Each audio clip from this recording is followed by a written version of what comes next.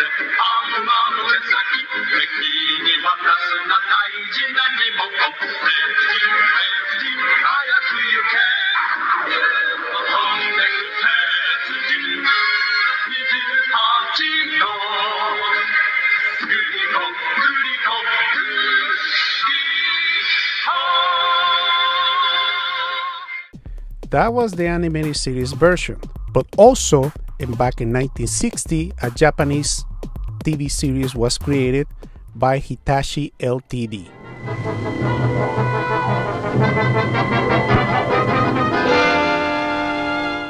The series consists of 13 episodes of 26 minutes, obviously all in black and white. It's based on a loose adaptation of the first few volumes of the ongoing Tetsujin 28 manga. The plot involves a boy detective, Shotaro Kaneda, ended up in control of the 2-meter World War II era robot, Tetsujin 28. And with the help from the Japanese Self-Defense Force and Shikishima Heavy Industries, he must stop the terror group QX, but they call PX an ongoing manga, from using the robot to terrorize Japan.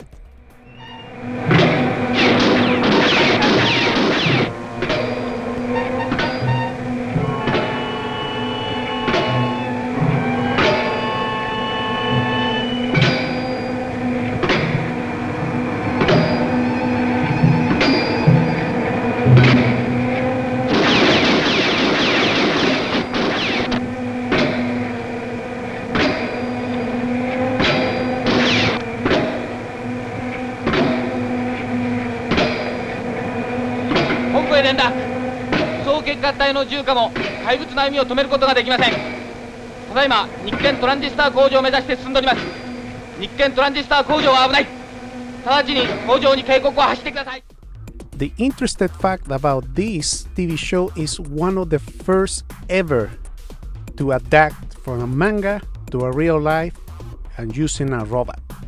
Just like in the United States, they tried to do Batman, Captain America, Shazam, and Superman. It's really interesting to see the adaptation they tried to make back in 1960. Ah, robot だ。ロボ。所長さん、これです。他に日記があるはずです。それを読んでみてください。日記。ああ。おじさん、これですか?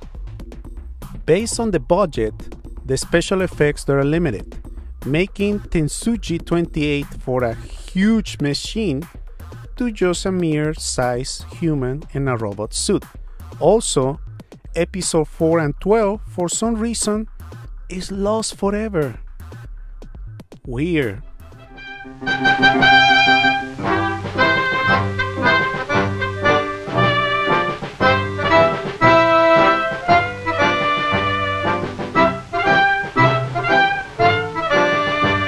Switch.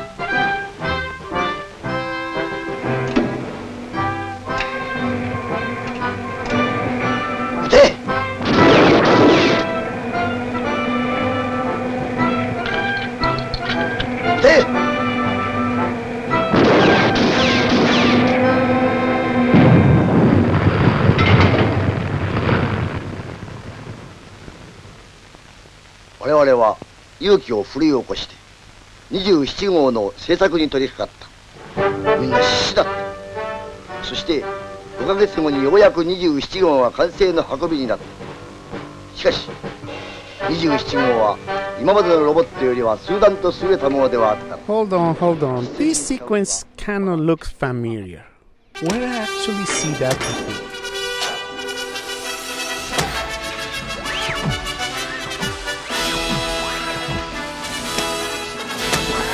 You are under arrest.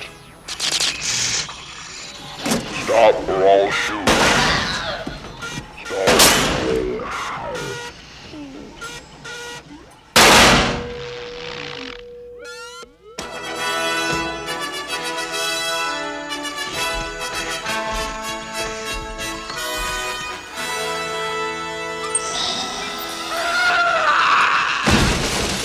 Oh, Robocop 2, that's where it came from. Talk about deja vu.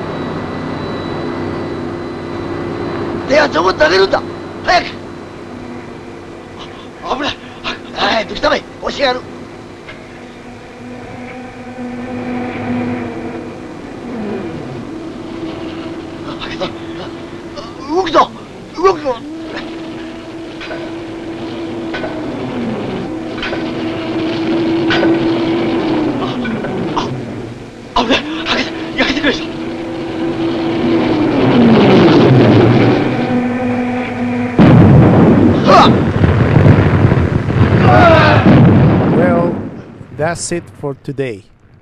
I hope so you guys like it, and we'll see you soon for more info for anime. 光るあの目が呼びかける翔太郎は英雄だ不敵な夢はラジコン操縦電子だ原子だピカピカギラギラ小さい僕らの憧れだ